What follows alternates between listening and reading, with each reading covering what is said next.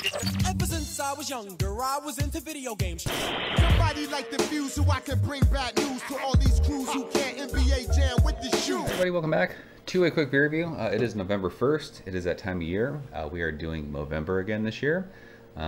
We started doing Movember in 2019, I think. Is that right? I think so. So this is our 6th year. We have raised almost $10,000 the last 5 years.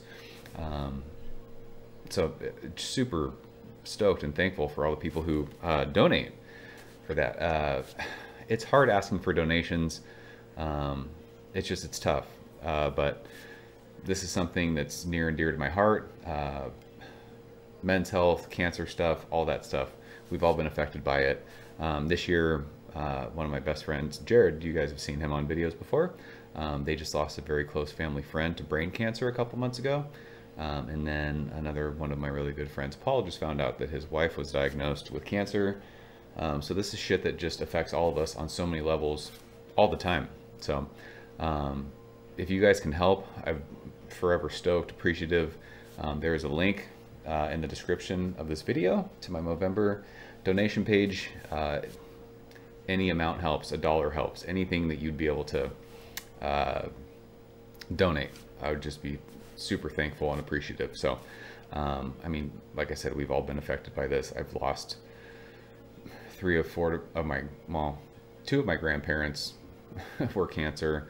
My cousin lost her husband last year to cancer. Like, it's fucking insane. It's just the fact that it's 2024 and we're still talking about this, like, it's just wild. So yeah, anything helps. Like I said, super stoked and appreciative if you guys can donate.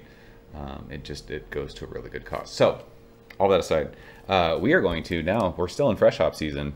It is that time of year. We are drinking this year's 2024 vintage of Sierra Nevada Celebration, one of my favorite beers of all time.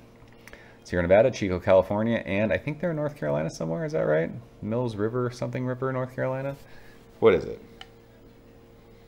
Does it say on the can? I can't. Oh, it's dark print on dark, whatever. 6.8%. This is an old school West Coast IPA. It's fresh hopped. I think it's always sea hopped.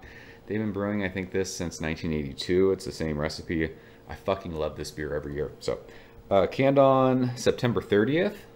So we are just a little over a month. I think they let these can condition for a couple months, a couple weeks, and then they distribute them. So just saw this and I grabbed it. I buy a case of this every year.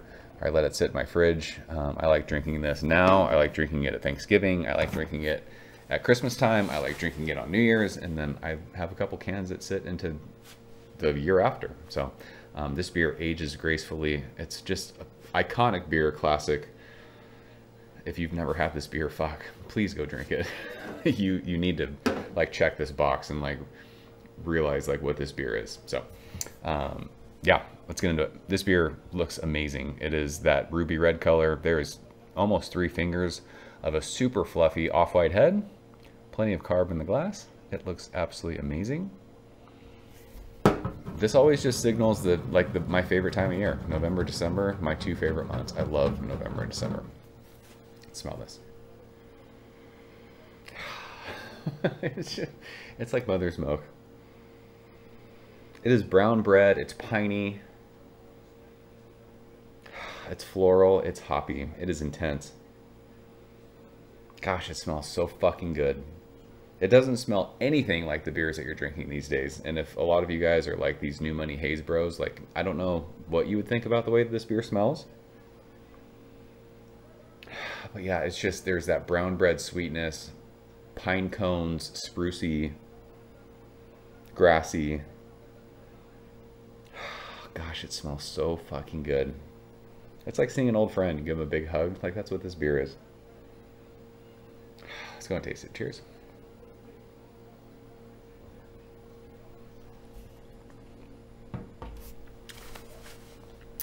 You know what's awesome about this beer, and I might have mentioned this in years past.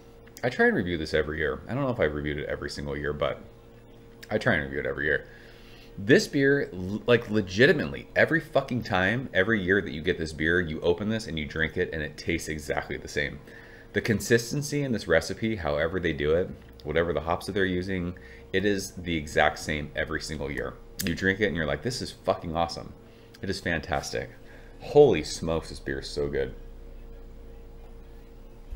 That brown bread sweetness right at the front of your tongue, as it goes across your palate, it is floral, it is piney, it is sprucey.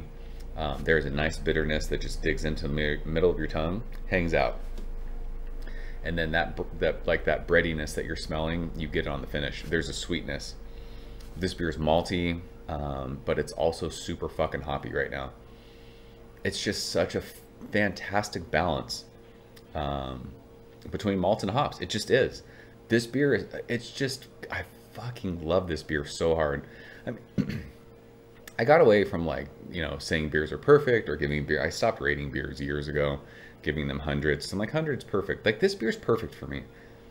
I look forward to this beer every year. I know that every single time that I see this in the store and I grab it, it's going to taste what this tastes like. Like, I know this beer. It's, fuck. I don't know how Sierra Nevada does it. This beer is the epitome of consistency.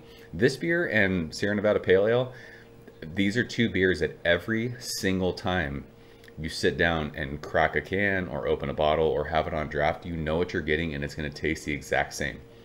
This beer is awesome. And I guarantee Untappd has this at like 3.5. And it makes me want to punch everyone in the face.